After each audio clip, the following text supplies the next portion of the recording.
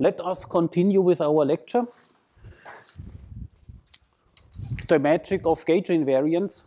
Yesterday we began and discussed Lorentz invariance, which requires the validity of gauge invariance in the form of the Watt identity, because the Watt identity holds processes like Compton scattering are Lorentz invariant, even though the polarization vectors epsilon do not transform in a Lorentz covariant way. So that is what we saw yesterday, and today we will discuss two further consequences of gauge invariance, which are similar. And the next one is the independence of the gauge fixing parameter psi.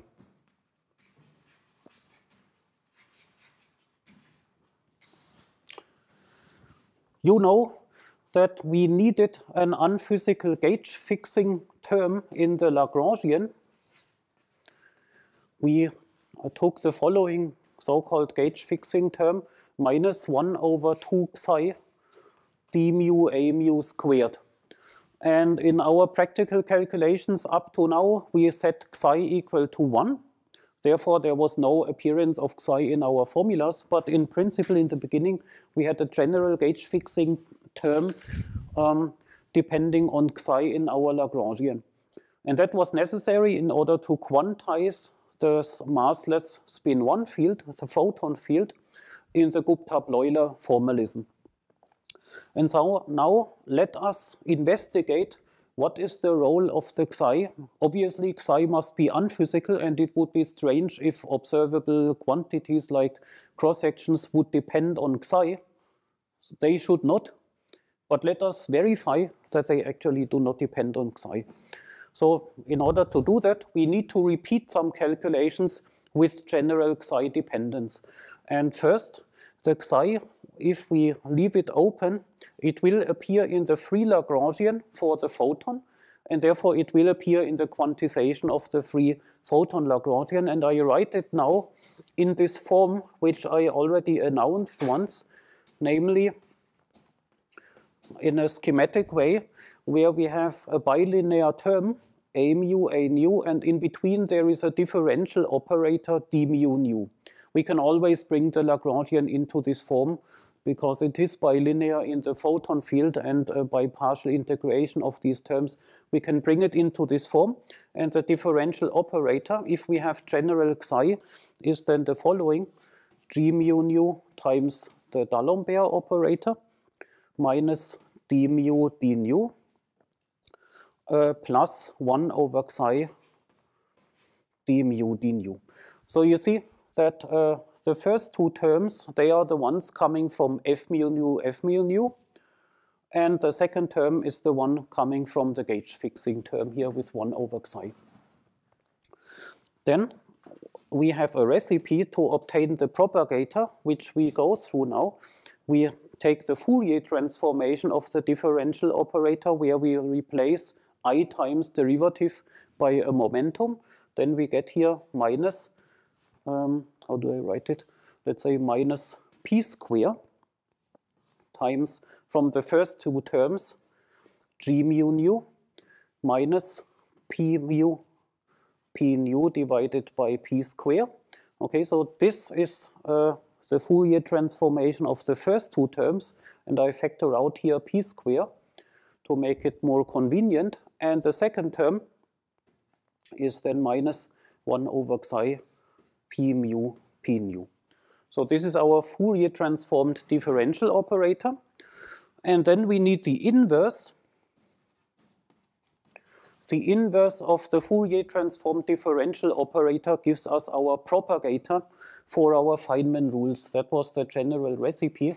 So this propagator here with indices mu nu is given by I times p tilde mu nu, which is the inverse of the Fourier transformed differential operator.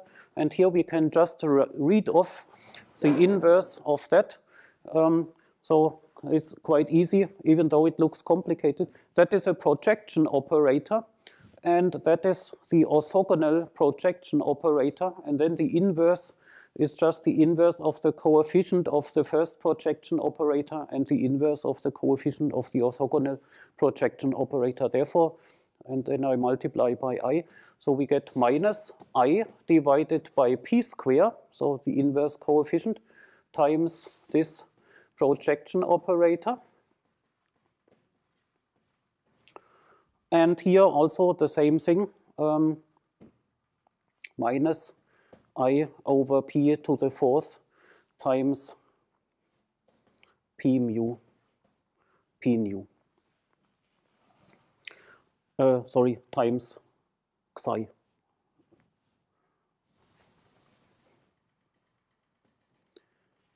Psi, p mu, p nu. So again, the inverse coefficient of this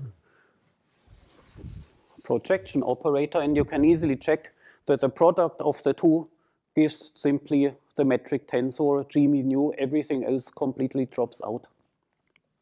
So that is the inverse, and that is the propagator Feynman rule for general psi. And just to make the connection to what you know before, we had psi equal 1. For psi equal 1, this term here drops out, and also here, psi equal 1, these two terms drop out, and what remains is just minus I g mu nu over p square, which is exactly what we always used. But all of this is an additional term which we have for general psi. Yep. Here p to the fourth, and here also p to the fourth overall.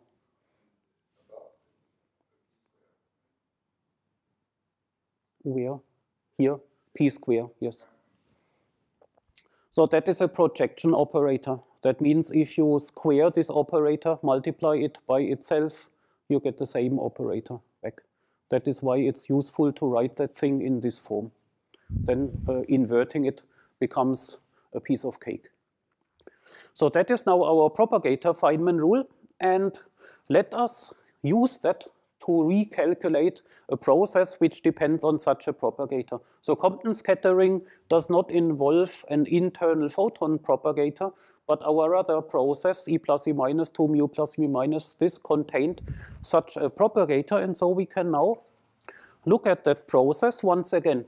So here is this process for E plus E minus 2 mu plus mu minus with this propagator, and this has now the following structure.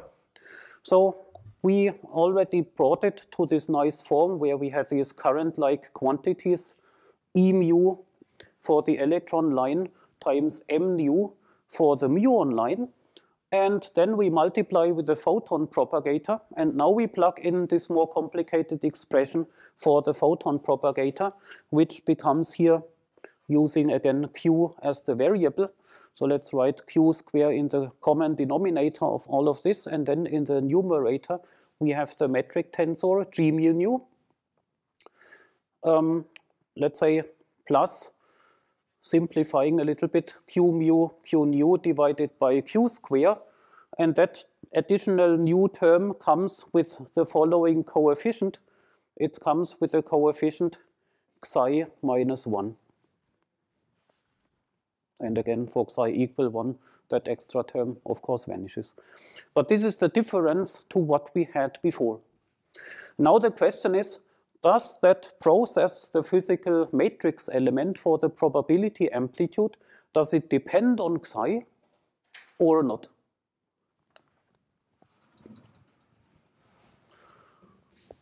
And so let us look at the difference to the case we had, that was section 4.3. What are the different terms? The different terms are, of course, those ones coming from this q mu, q nu times a factor.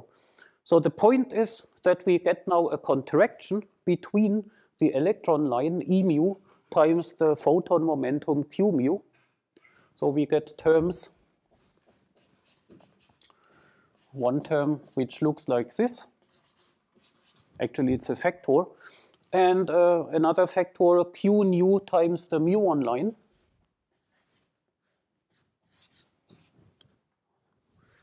So all the new terms which differ from what we had before involve factors like this. Therefore, what we should look at is what happens if you contract an electron line with a photon momentum, or if you contract a muon line with a photon momentum. And if you remember the exercise sheet, there you are supposed to calculate exactly that for a scalar field line where you have E plus E minus two scalar fields. And for that, there is again an identity which we can also call a Watt identity. And this identity, again, is a reflection of gauge invariance, and the identity is, of course, nothing else than this contraction actually vanishes. We get 0 if you contract such an electron line with the associated photon momentum, and for the muon line, of course, we have the same thing.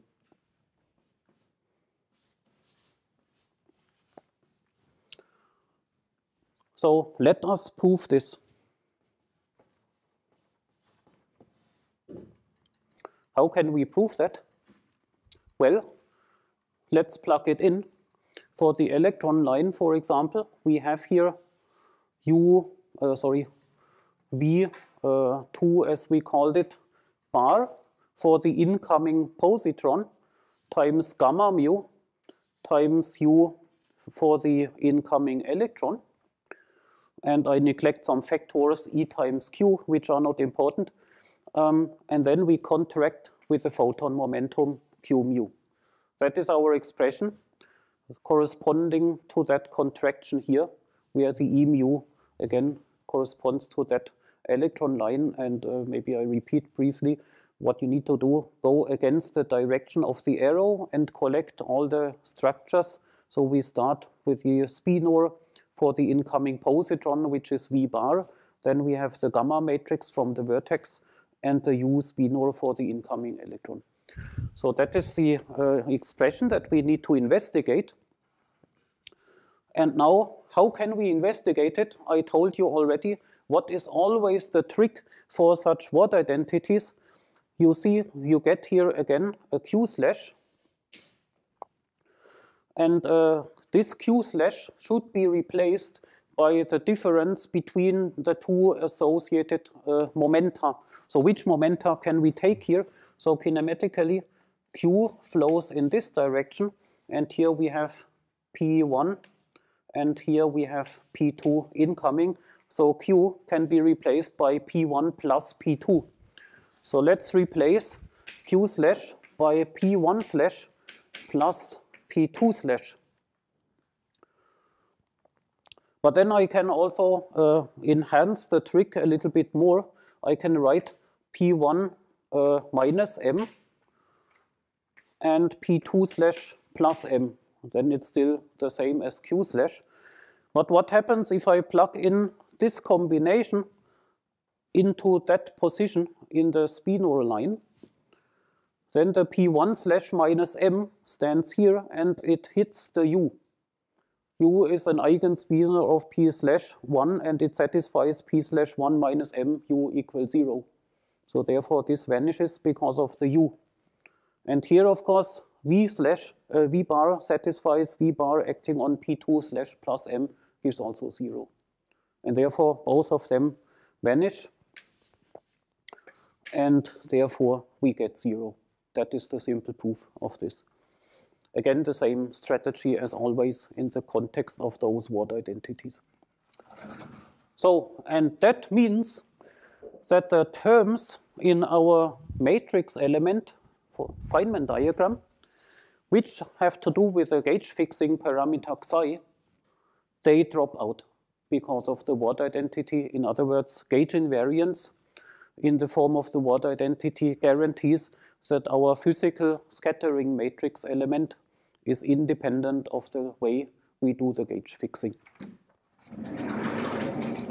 And that is obviously a very important result for the physical interpretation of the theory. So let us write it down. TFI is independent of psi. And the term for this, we call it gauge independence, or gauge fixing parameter independence. Gauge fixing independence. So this is not the same thing as gauge invariance. Gauge invariance would be when we can do a gauge transformation and the Lagrangian stays invariant. This Lagrangian has broken gauge invariance, but the physical result is independent of the gauge fixing procedure, and so that is what we mean when we say gauge independence of the physical result. And if that were not true, we would have difficulties in interpreting the theory. Maybe we would say psi is a new physical parameter which should be measured, but that is not what we want. And so anyway, this is a true statement, and of course this we have proven it for that example, and it's true in general, but this is something beyond our lecture. So the next point, and the last point in our list of magical relations for gauge invariance, will come after the next question. So what we use is that U and V in the spinor basis satisfy this equation. So the gauge fixing that we did is actually the choice of the basis. So are you talking about this? This is what the spinors satisfy. So they satisfy the Dirac equation P slash minus M on U equals 0. That is the Dirac equation, which has absolutely nothing to do with gauge fixing. I wrote previously when we introduced this spinor basis U and V, we said that we could make some choice and choose them such that they satisfy this equation. So that they get annihilated by P slash minus M and so on. I don't know what you are referring to, but I will say some comments. But first of all, that quantization of the spin 1/2 fermions, which leads to the spinors, is of course absolutely independent of the quantization of the photon field. The photon quantization depends on psi. The spinor quantization has nothing to do with psi, first of all. So this is not depending on the gauge fixing at all. And at this level here, we are on the level of free fermion fields, which know nothing about interactions.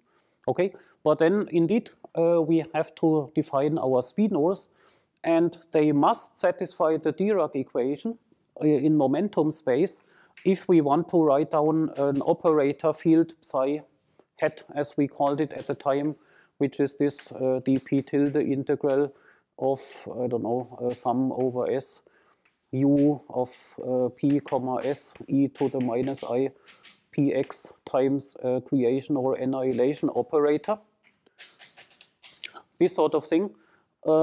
We needed that the operator field satisfies the Dirac equation in position space, and in order to achieve it, the spinors here must satisfy the Dirac equation in momentum space, so they must satisfy p slash minus m u equals 0, and similarly p slash plus m on v equals 0 as well. That is a must.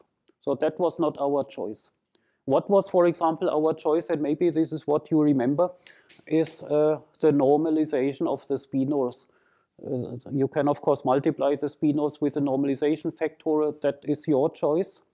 And the normalization might then affect what is the normalization of the A, and so on. So you can shift around normalization factors. And there we had a choice, namely this sum over the spin of this combination. That gives p slash plus m. And that is a normalization choice. You could choose a different normalization where you get here a different factor, for example, divided by 2 times the energy or something like that. But we made the choice where we just have this. And again, the normalization is our choice, but the structure p slash plus m, that is again a must. It's an automatic consequence of the Dirac equation. That something like this has to appear maybe up to normalization factors. So maybe that was what you had in mind. So I thought it's a little bit strange that in the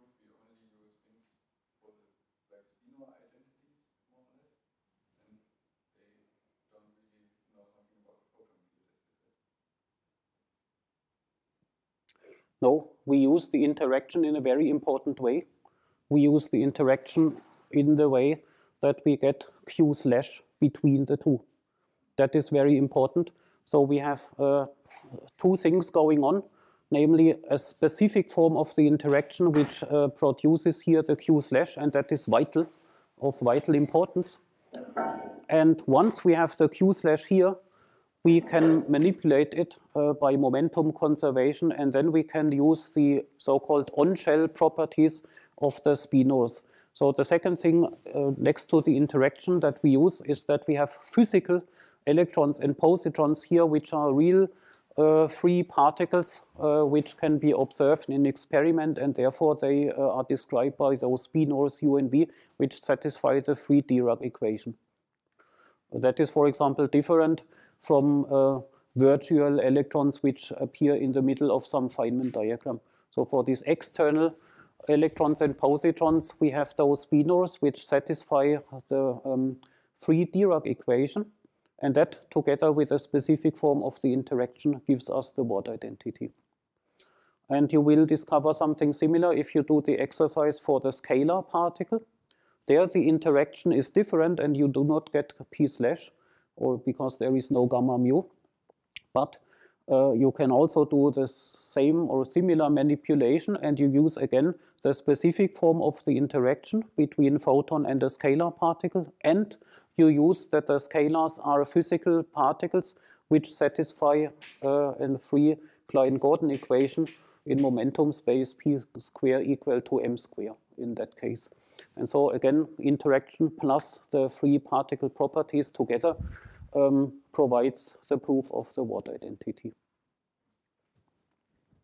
My question is kind of answered now, but I was just thinking, because this now looks like some nice feature of our interaction, and it just came about. We didn't really have this in mind when we constructed each of the fields. Well, we did, I mean, because we argued for many, many weeks that we need a gauge invariant interaction, and that is the result.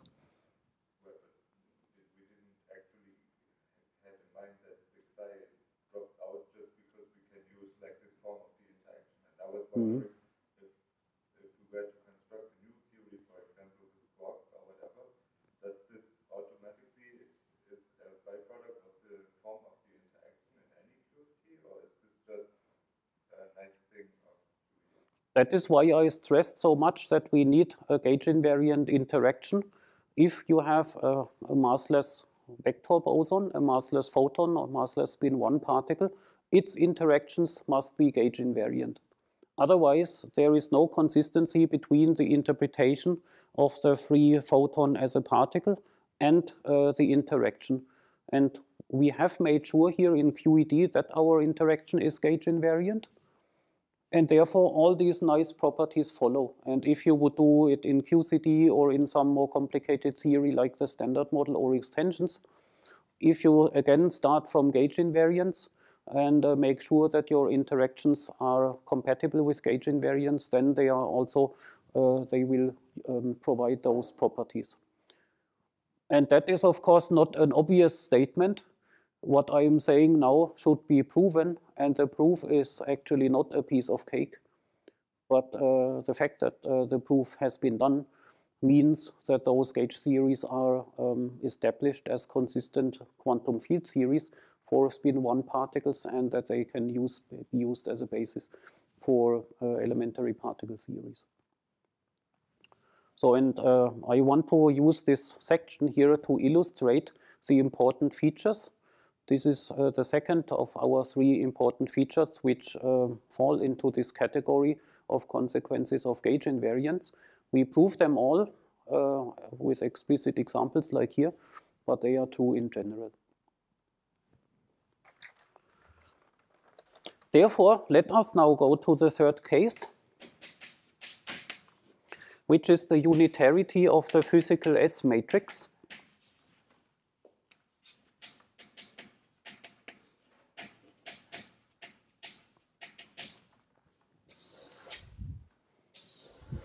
In a way, this is maybe the most mysterious or least obvious statement, but maybe the most important one for the interpretation.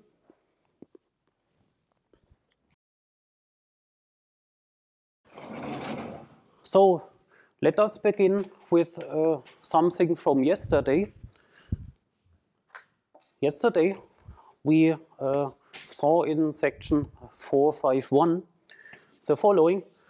If you apply the S matrix or S operator onto a physical state, in Compton scattering, we had physical photon polarizations lambda equal 1 or 2 as opposed to lambda equal 0 or 3. So then this is independent of the representative of the equivalence class of the physical state.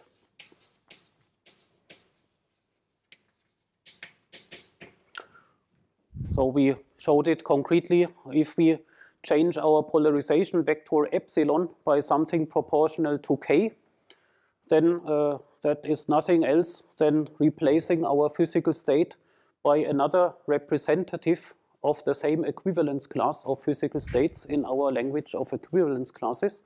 And we saw that the difference drops out.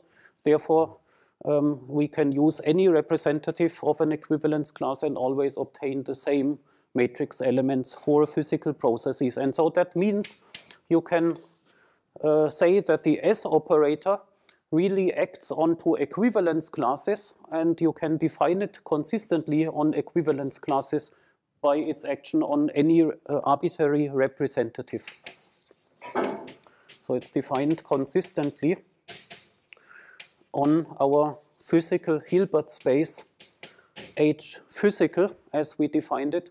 This is the space of equivalence classes because the action does not depend on the chosen representative.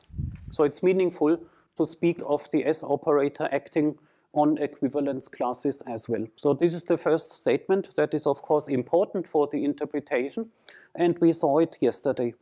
And now the question is the S operator defined on that space of equivalence classes a unitary operator?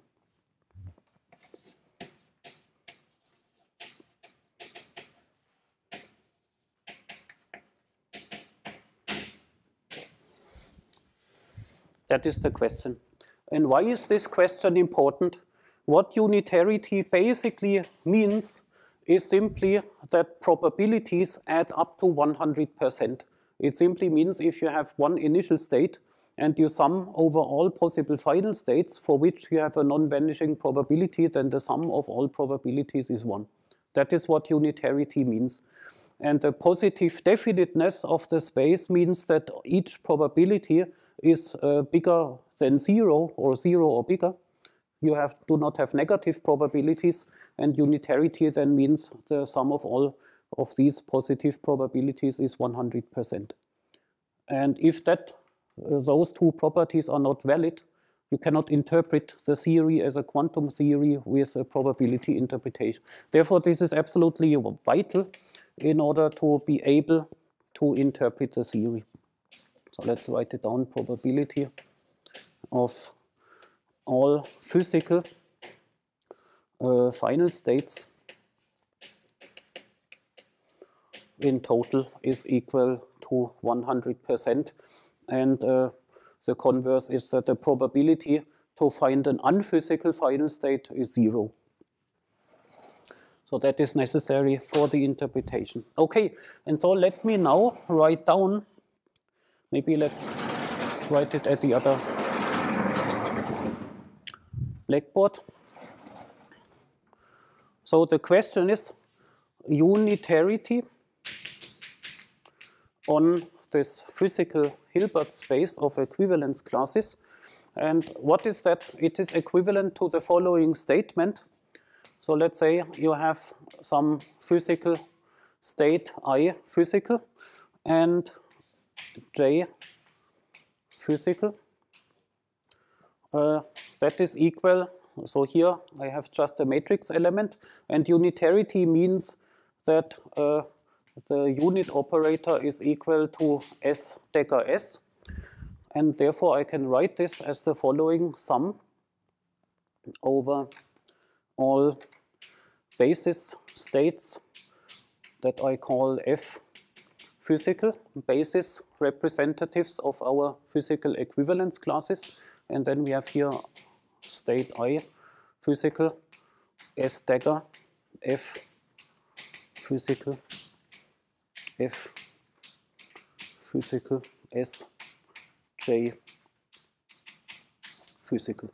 So what you see here, what I wrote down, is basically a matrix version of the unitarity. So basically you have here S dagger S is equal to the unit operator, but I write it in matrix notation. So here I really have an explicit sum over all basis states in our physical Hilbert space. And from the left and right, I also multiply with two arbitrary basis states of our physical space. So this relation, if it's valid for any I and j state, that is equivalent to unitarity on our physical Hilbert space. And that is the question. Now, as a contrast, I write down something else, namely unitarity on the full unphysical space, on the full space that I call V, including unphysical states.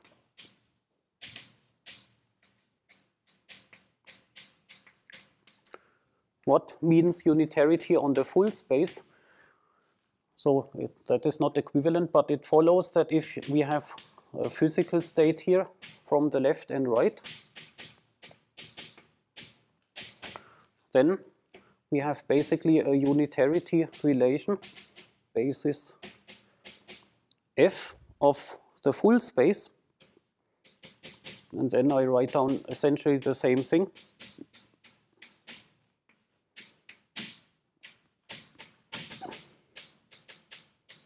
Okay. So here is a matrix version of unitarity, S dagger S equal unity for the full space, where I have here a sum over basis states of our full space. And the sum is, of course, meant in a general sense. It might also be integrals in case of non-normalizable states. Okay. And this second statement, unitarity of the S operator on the full space, that is true, known to be true, because by construction, our S operator is given by this time-ordered exponential function, and the time-ordered exponential function is by construction a unitary operator because we have e to the basically I to the Hermitian operator in the exponent. Therefore, this is unitary, but the unitarity is only obvious on the full space, and if we do some restriction of the full space to some strange subspace, then the unitarity might be lost. And so therefore, the second line here, that is valid, and the question is whether the first line is also valid. And now from the comparison, this is true and this is hopefully true. You see what we need to prove, namely basically we need to prove that here in this expression, if you sum over all the f's, it's the same as if you sum only over the physical f's. If that is true, this sum gives the same as the full sum. Then the first line and the second line are equal, and since the first line, the second line is true, we then know the first line is true as well. So what we need to prove is that in this sum, all the unphysical states drop out amongst each other, and therefore the full sum is equal to the sum over physical states. That is what we need to prove. Let's make a box around this.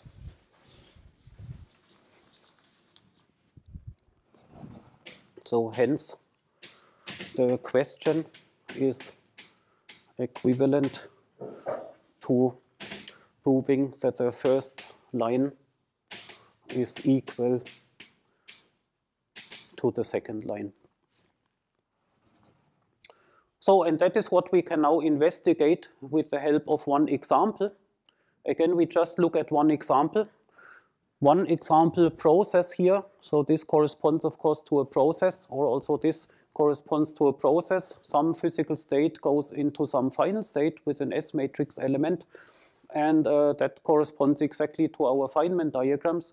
And so we look at one particular process, and we will look again at Compton scattering and look at the sums here just by taking only states corresponding to Compton scattering. And then we will see that for this example, it is indeed true that the first line is equal to the second line. And then we hope and guess that the same result will be true in general.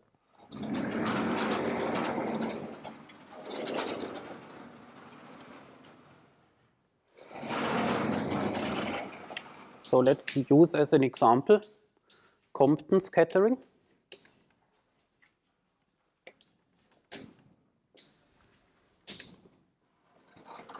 So where we simply say that all these states I, J, F, they all correspond to an E minus gamma state of an electron and a photon. And in this case, this sum over all the final states F would correspond to all the possible states of the kind electron photon, and that involves an integral over all the final state momenta.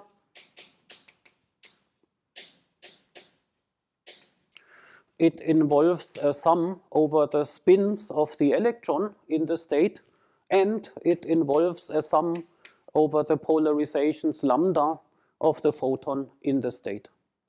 This is for sure contained in this generalized sum over all the final states F. And now, since we have here in the general case, we have a Hilbert space, which is not a proper mathematical Hilbert space, but a space with negative norm states.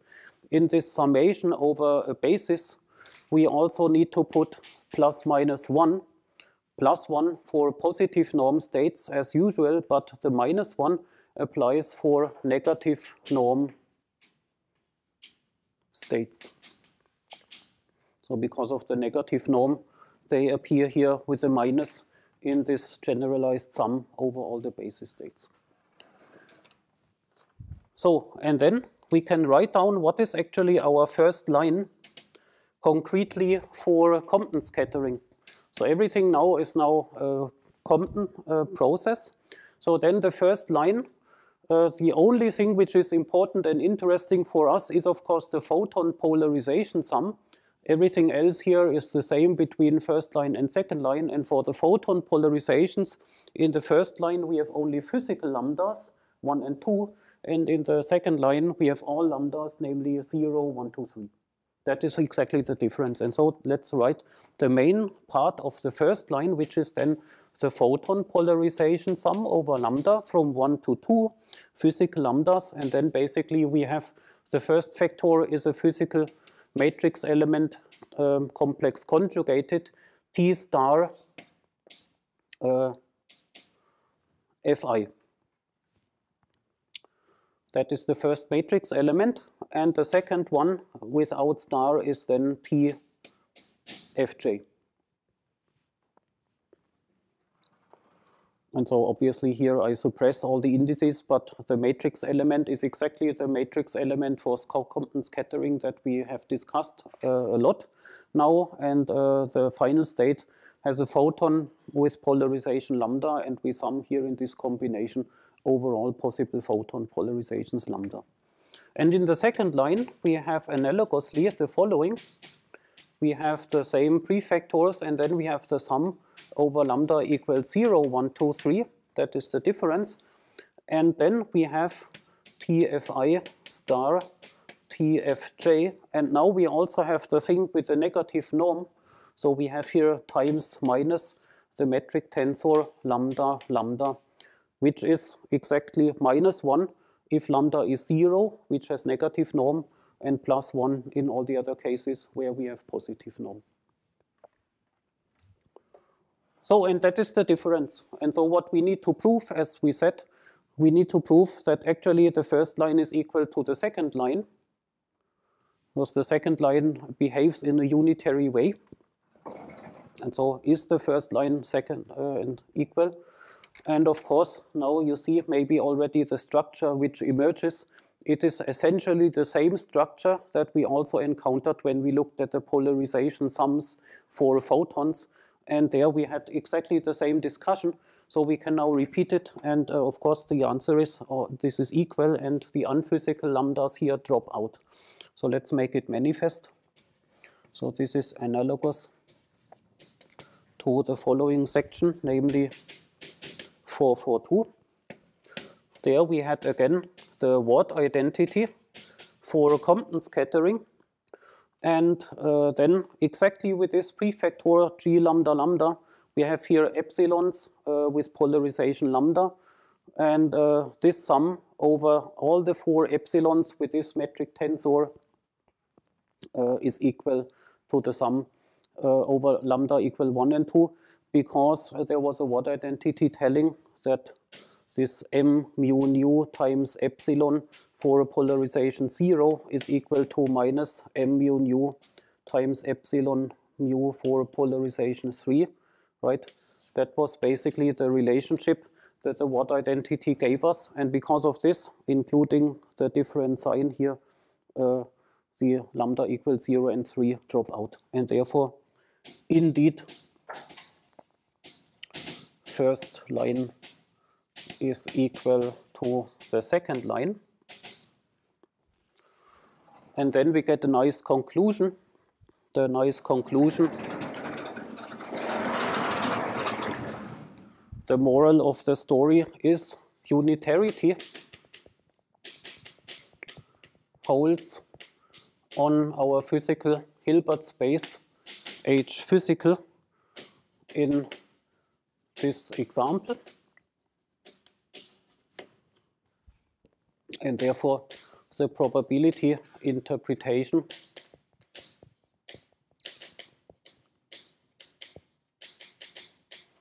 of the theory is possible and consistent.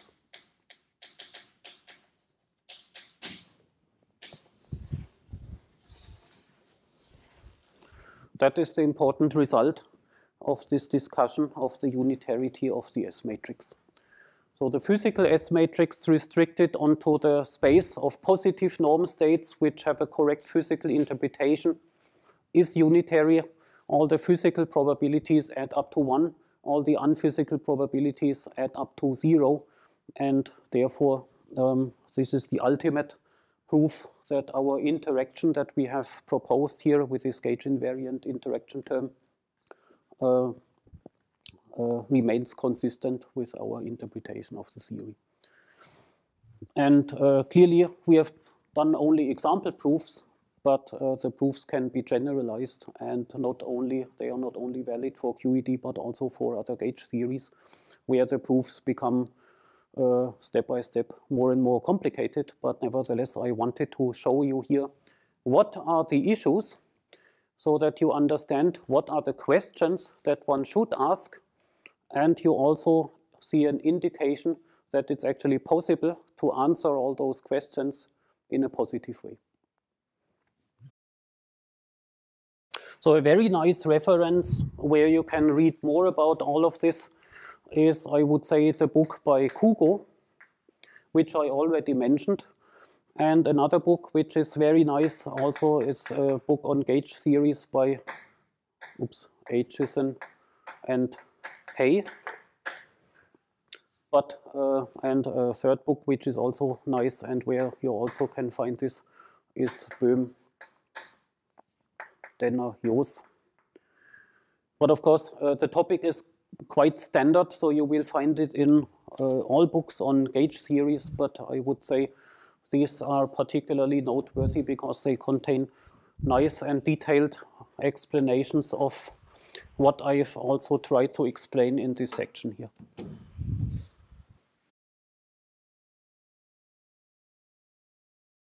Change of gears.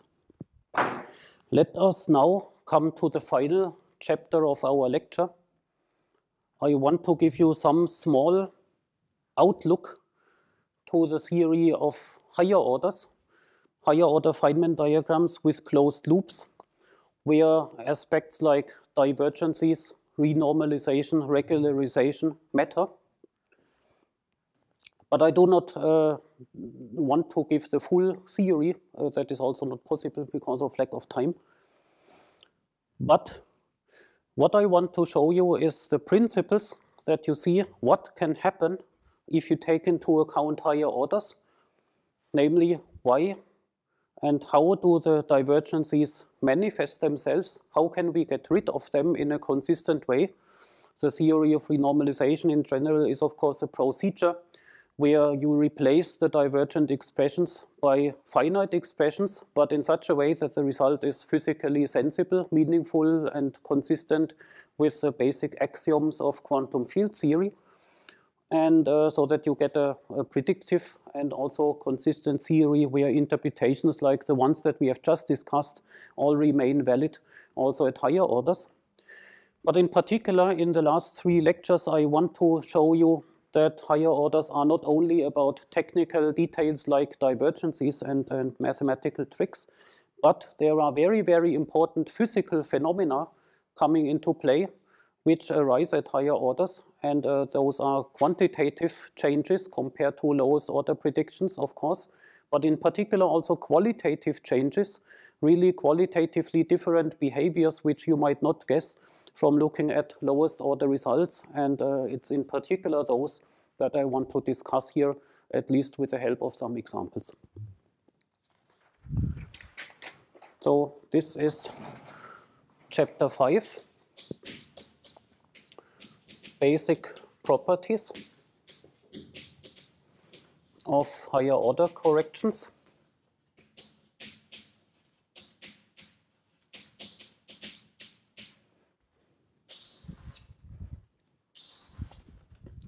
So we want to discuss divergences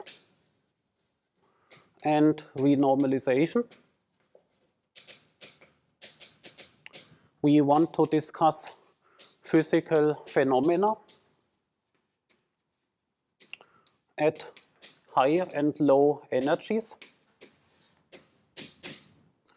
And we will do all that with the help of some simple examples, which are sufficient to show you that there are interesting new phenomena. And so, of course, we will remain to work in QED. And so, therefore, let us start by giving ourselves an overview of QED one-loop Feynman diagrams.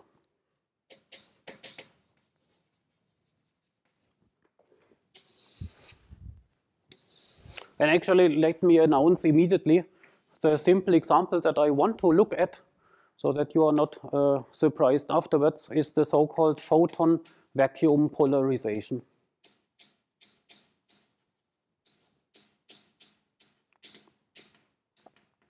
Basically, this is what we want to analyze, and it will illustrate all of the above. So QED one-loop diagrams, let's begin by looking at an overview.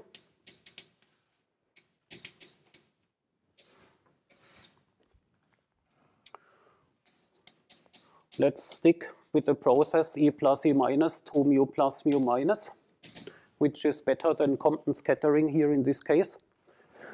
What are the Feynman diagrams that appear at the one-loop order for this process? Okay, so first of all, the tree-level diagram is this. So this is tree-level. And now let us write down some one-loop diagrams. Who has an idea how such one-loop diagrams could look like? For example, insert into the photon line the loop of Photon. Okay.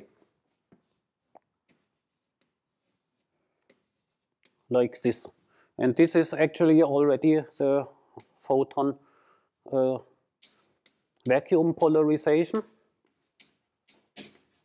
which we will focus on. And another name for it is the so-called self-energy of the photon.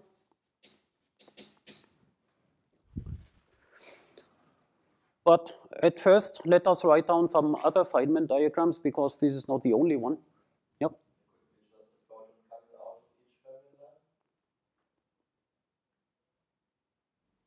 And then? At a higher order, the electron, for example, does an extra photon like this. Okay, this is true. This is an important Feynman diagram, which is also of higher order, but we would not classify it as one loop. But it's also important. It's important for the physics discussion of the process, indeed.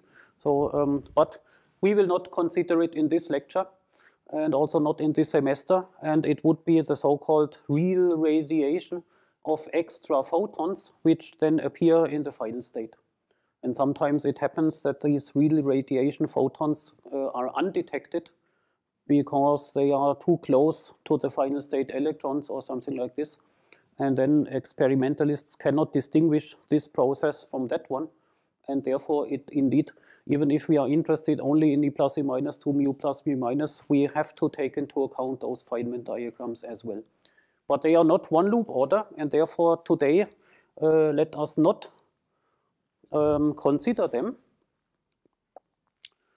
But there are some one loop diagrams. So on the same electron line, a photon can go and then goes back to the electron, so making this. Yes. Right, and there are 4 diagrams like this. You can do this on all the external fermion lines, and they are called external self-energy corrections.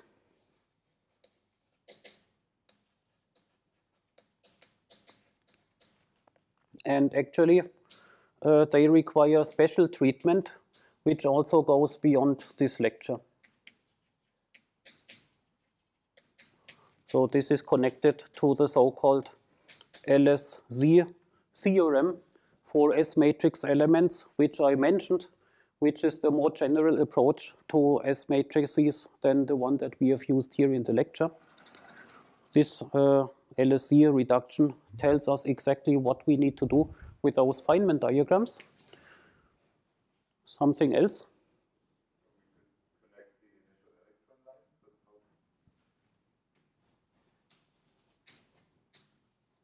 Okay, this is a so-called vertex correction.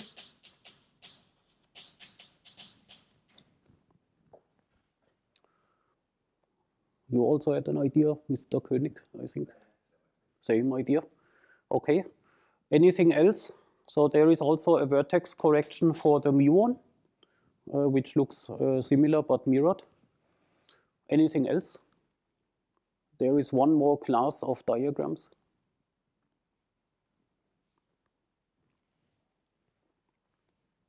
The so-called box diagrams. And there are 2 of them. One of them could look like this. And the other one is a crossed box, let's say.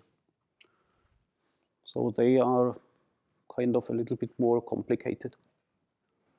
But this is the complete list. This is the complete list of one-loop diagrams for this process. And so here you have an overview of the types of diagrams that exist. You have self-energy corrections for internal lines, for external lines. You have vertex corrections, and you have box diagrams, and in general, so this is often the type of diagrams that you have, but sometimes there are even more complicated types of Feynman diagrams. So that is nice. And now let us focus on the photon self-energy or the photon vacuum polarization, which is the one that we will compute. All the other ones we will not compute, but this is the one that we will really compute explicitly.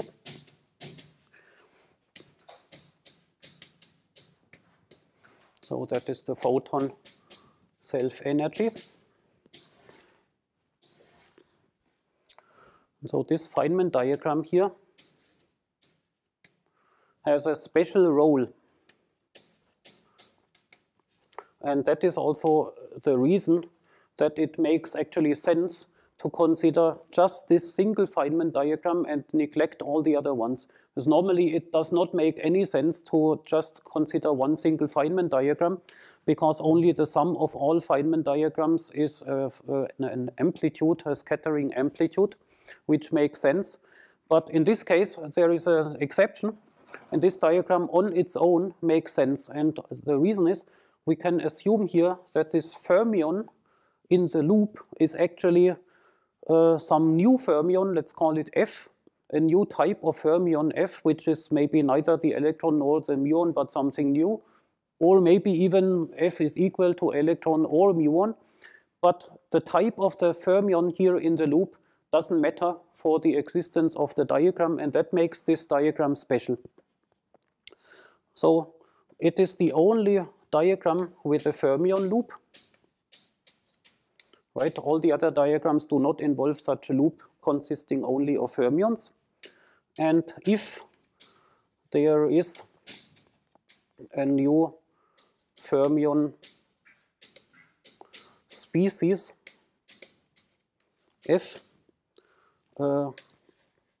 which might have a charge QF, which might be also -1, but it might be just also a different charge with some value which we don't know.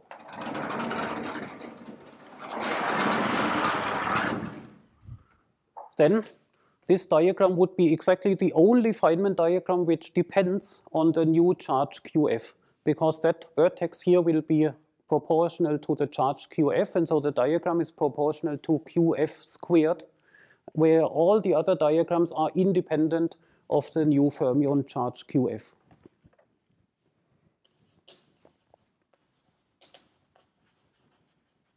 Only diagram proportional to QF squared. And so therefore, since perturbation theory is basically a power series expansion, it always makes sense to consider one certain order in the expansion. And here, this single diagram corresponds to the order QF square. It's the full set of all QF square diagrams, and therefore it makes perfect sense as an isolated contribution. So we can say this diagram forms a consistent subclass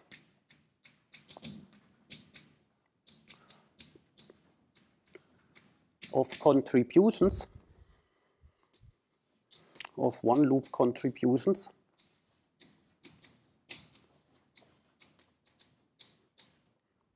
namely the correction of order QF square.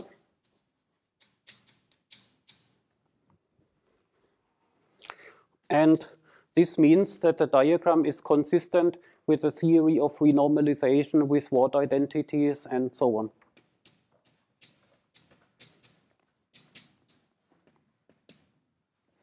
Consistent with respect to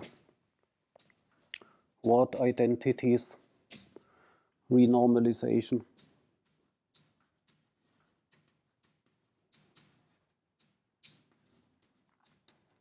Etc. So all kinds of properties which hold order by order in perturbation theory, they must all hold individually for this single Feynman diagram. And of course, Ward identities, whatever they might be at the one loop level, but Ward identities will hold at all orders in perturbation theory. Therefore, they will hold exactly at this order. Therefore, this diagram on its own satisfies appropriate Ward identities. Similarly, renormalization works order by order.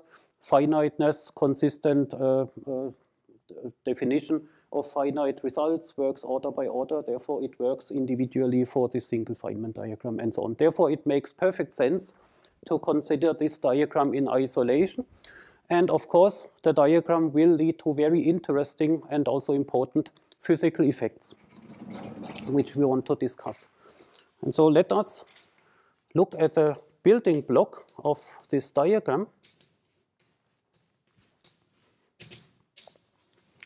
So the diagram in particular contains this subdiagram here. It, instead of the photon propagator that we have here in the tree-level diagram, we now have this combination instead. And let us look at exactly this combination here, which is the essential point. This combination here is a product of photon propagator times the loop times another photon propagator. Let's give some indices, mu nu, like before. And then here we also have a new vertex with Lorentz index rho. Here we have a vertex with Lorentz index sigma. And through the whole thing, there flows the momentum q. which is the photon momentum. And then what we get here, again for gauge parameter psi equal 1 for simplicity, we have minus I g mu rho, first of all, divided by q square. Okay? This is the left photon propagator.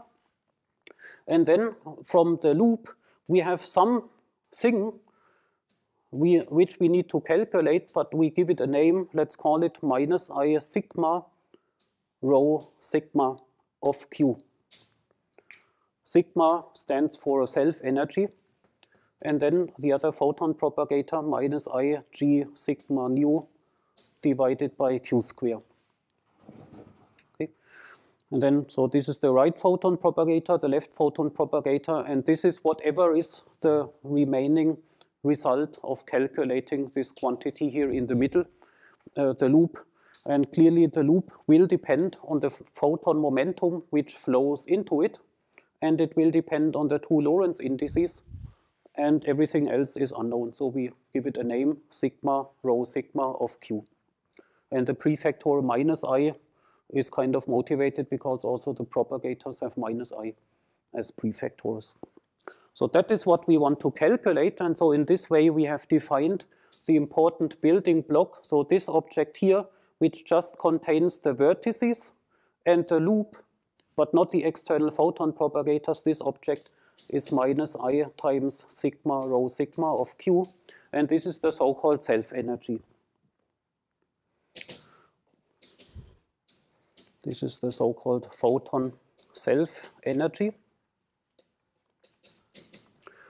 And the Feynman diagram, which defines this sigma, the self-energy, so the Feynman diagram is just a block containing the vertices and the electron propagators here, but not the external ones. And this block, such a building block, is called a one-particle irreducible Feynman diagram.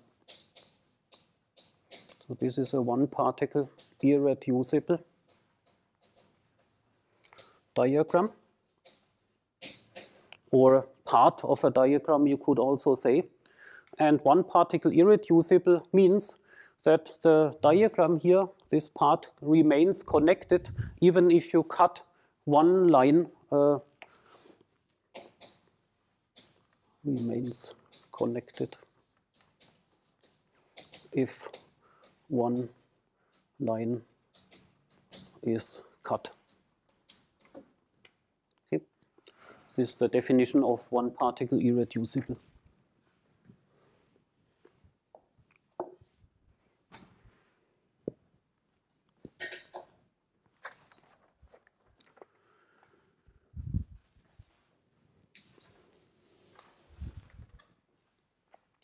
So that is the photon self-energy.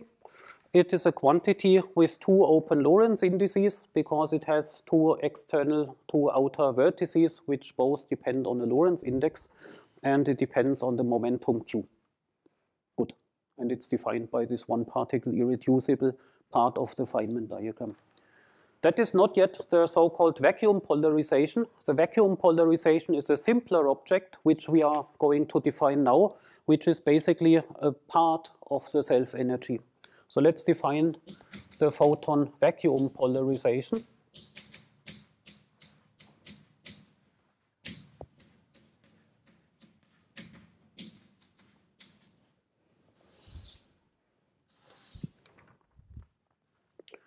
And in order to define it, we first need again a claim about a so-called Ward identity, which is again an identity of the kind that you have now already seen many times. Namely, we claim the following: the just defined photon self-energy, which I now, for simplicity, write with indices mu nu, satisfies q mu contracted with sigma mu nu gives 0. So, and this is now not surprising to you because you've seen exactly many identities where a contraction with q mu gives something interesting, mostly 0. And here again, this is the case. And that means here that the photon self-energy with these two indices is basically orthogonal in a way to the momentum. and we call that transverse. So that is what we mean when we say the photon self-energy is transverse, so it satisfies exactly this equation. And the proof we will give later.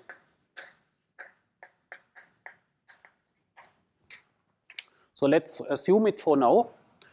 And assuming that this is true, we can derive a consequence, namely sigma mu nu of Q must have a certain Lorentz structure.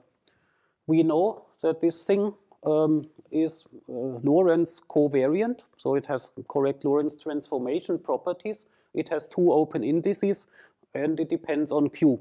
So on the right-hand side, there must appear some combination of objects with indices mu nu, which have a Lorentz invariant or Lorentz covariant transformation property. So on the right-hand side, there can only appear Q mu or the metric tensor G mu nu. There is no other object available with open Lorentz indices mu nu.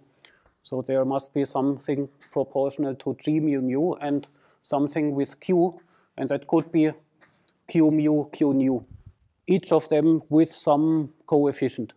Okay? So that is what must happen. So Lorentz covariance. And now, because of transversality, the coefficients are related, because if I contract with Q mu, I get from here Q nu. If I contract this, I get Q square times Q nu, so we can do this Q square times G mu nu. Now when I contract this with Q, I get Q square Q nu. If I contract that with Q, I also get Q square times Q nu. So actually what we see is that the whole result must be proportional to exactly this combination, because that is the single only possible combination of covariant terms which is transverse. And therefore, this combination must have a common coefficient, and the common coefficient is some function which has no open Lorentz index anymore, so it can only depend on the scalar product Q square. And that function is called pi gamma of Q square. And that is the vacuum polarization. So this pi gamma of Q square is now a scalar quantity. So it is simpler. And that is the so-called vacuum polarization.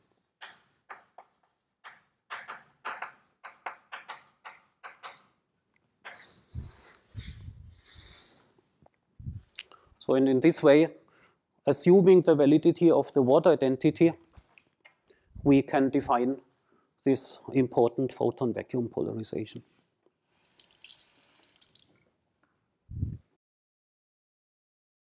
This is the most important definition, but let us play around a little bit with the definition and derive a simple consequence. And we derive this consequence in a general number of dimensions, let's say d dimensions. Let's do it in d dimensions, where d is a general number. And let us look what happens if you do the following, namely a contraction of the two indices of the photon self-energy, mu, mu, contracted over mu. What happens? On the right-hand side of this definition of the vacuum polarization, we can now contract the indices.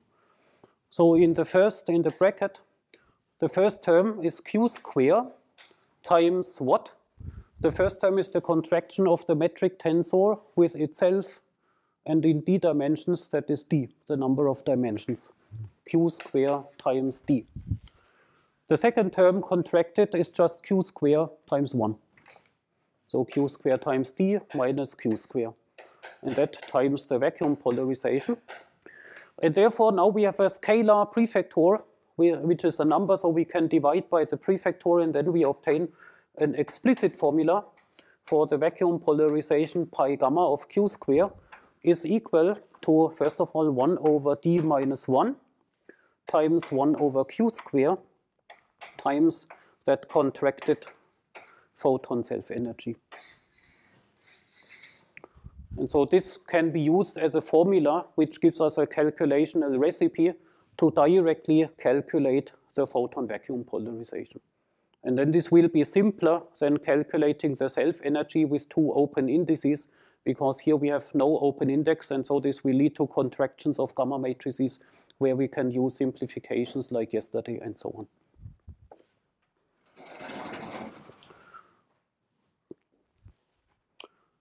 Now let us come to a first role of the vacuum polarization. What does it actually do in the Feynman diagrams, and how does it modify predictions between tree-level and one-loop order? And in order to see this, we look at a more complicated situation for a short while in order to understand really the deeper role of the vacuum polarization, because there is a certain so-called resummation possible.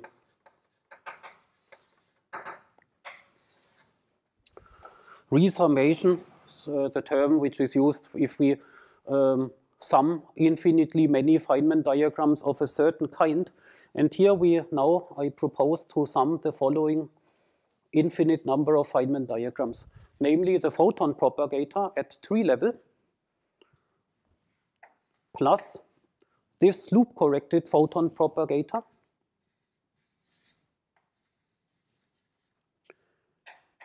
and so this is obviously what appears in our one-loop correction, exactly this combination, tree level plus that one-loop term.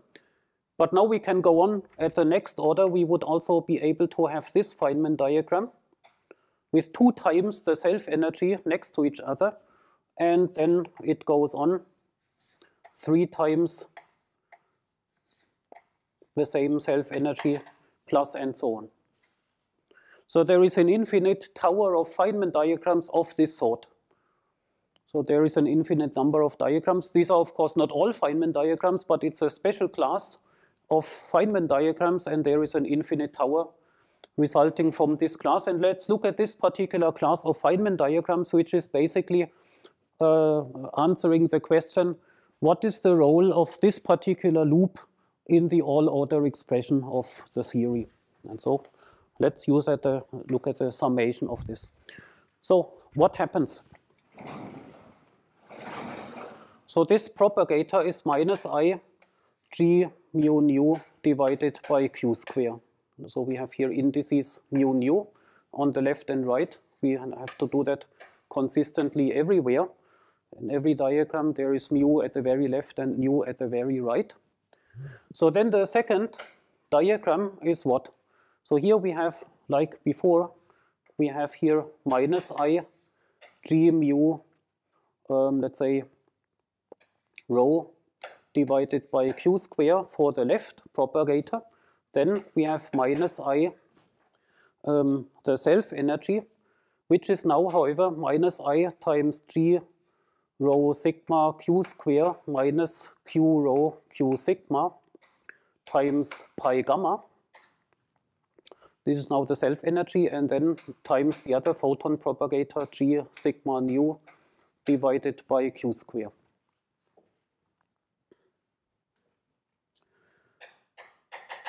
And so on.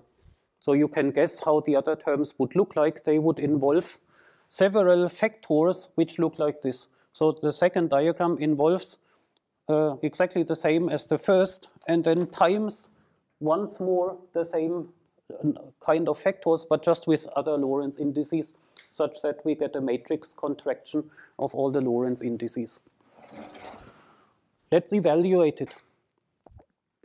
In the evaluation, you should recognize that the terms with the metric tensor, they behave in a really simple way.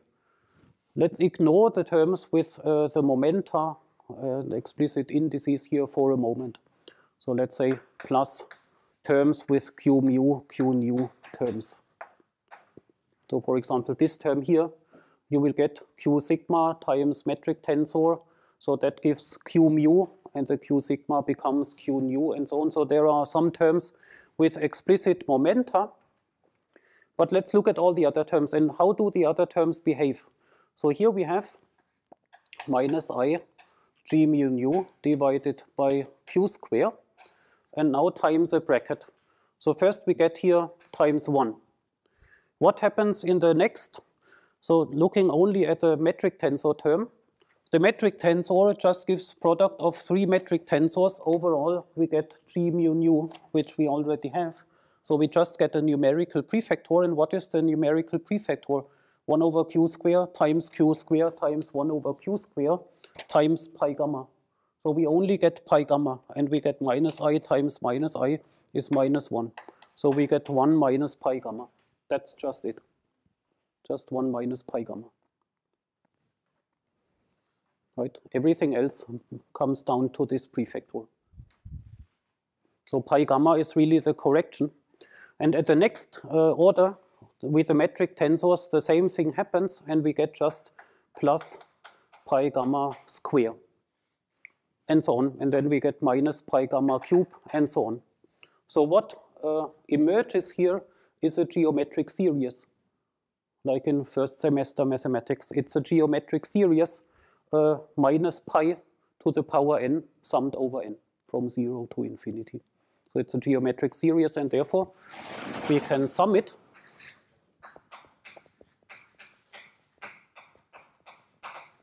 And the sum is just minus I G mu nu divided by q square, and that gives 1 divided by 1 plus pi gamma.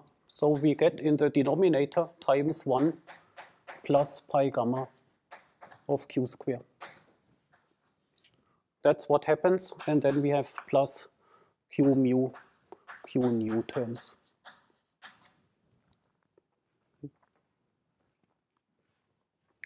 So we get a very simple correction to the denominator.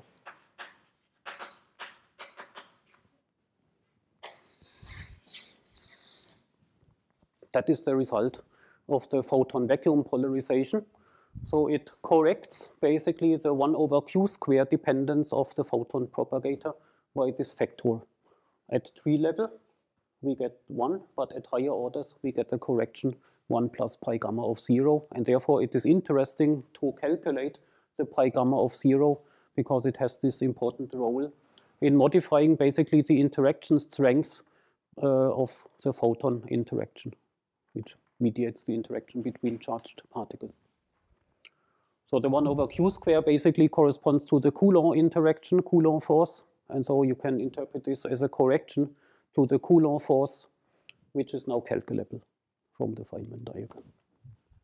And that will be one interpretation and one discussion that we will do, namely what is actually the modification to the 1 over r potential, Coulomb potential. And this is something that you can calculate from here.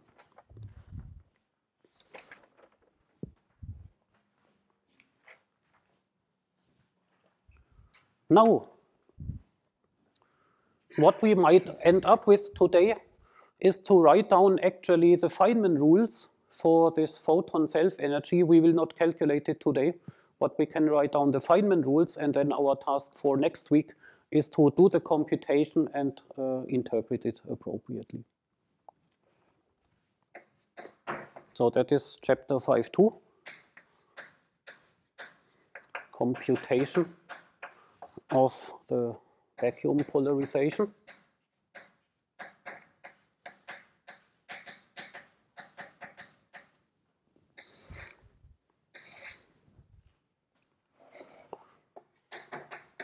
And we begin by simply writing down the Feynman rules. And the fundamental object is the self-energy, not the vacuum polarization. So we need to write down the Feynman rules for this minus I times sigma mu nu of q, the self-energy, which is this one particle irreducible building block here, where the diagram means that the photon propagators are not part of the calculation, only the vertices and the loop. So, and now we need to be specific and precise and write down the Feynman rules exactly. And so, first of all, let's write down that we have a photon momentum q incoming into the diagram. And then we have here a fermion line going in this direction and a fermion line going in the opposite direction. And by momentum conservation, we don't know which momentum runs in the loop. And so we have here in general loop momentum Q plus K in the upper line, and in the lower line, the loop momentum K flows back. And then you see at both vertices, you have momentum conservation. Here Q goes in, K goes in, Q plus K goes out. And similarly at the other vertex, but K is undefined. We have momentum conservation for any value of K, and therefore the diagram involves an integral over the momentum K. So, and now we need to, I think we have enough time to briefly recap the derivation of Feynman rules, which came from a time-ordered product of e to the I times the interaction Lagrangian. And what is important here now are the fermions. So we have for one vertex, we have psi bar gamma mu psi. And for the other vertex, we have psi bar gamma nu psi. And then one fermion line, let's say the upper one, corresponds to a contraction psi psi bar like this. And the other fermion line corresponds to that contraction psi bar psi. Now, the propagator that we have derived for fermions has the form psi psi bar. It does not have the form psi bar psi. Therefore, in order to make out of this time-ordered product the correct definition of propagators, we need to bring that psi bar to this position here. And in order to achieve that, in order to get psi psi bar, which is the normal form of the propagator, but in order to bring that psi bar to that position, we need to anti-commute it 1, 2, 3 times. Therefore, we get a minus sign from the anti-commutators for bringing the fermion psi bar at this position in the contractions. And that is why we get a minus sign from this fermion loop, which is a common thing. Fermion loops generally give a minus sign, and that is the reason here. And afterwards, you see that matrix-wise, you have a contraction. So the spino indices here are contracted. Here the spino indices are contracted. If we bring the fermion at the end, it corresponds to taking the trace of the resulting fermion spino indices. And so from this analysis, we see that we get a -1 from the fermion loop and a trace of the resulting expression. And using that information, we can write down the value of the diagram, and then we can end. So, minus I sigma mu nu of Q is therefore the following. -1 from the fermion loop times trace of the expression as we just discussed, and then we have the following. We have an integral over the remaining momentum d4k divided by 2 pi to the 4th power. And then we have the rest is just reading off the usual Feynman rules. We use again the rule to go against the arrow, but now it's a trace. We can start anywhere. So let's start, for example, at this vertex. So there at the vertex, we have minus I eq gamma mu. Then we take this line. This has the propagator I divided by k slash minus m. Then we have this vertex times minus I eq gamma nu. And finally, we have the upper propagator I divided by q slash plus k slash minus m. So it's a product of 4 factors in the trace. So we get up to 4 gamma matrices in the trace. So it's a quite simple trace that we need to evaluate. But that is the result for the Feynman rules for the photon self-energy. And this is exactly what we need to calculate. And you see it will involve a simple trace and a kind of not very complicated integral. And therefore we can do it next week in our lecture. And then once we have the result, we can do a physics interpretation of it, and we learn all of these aspects that I alluded to in the beginning. Okay, so let's stop at this point and see you on Thursday for the exercise.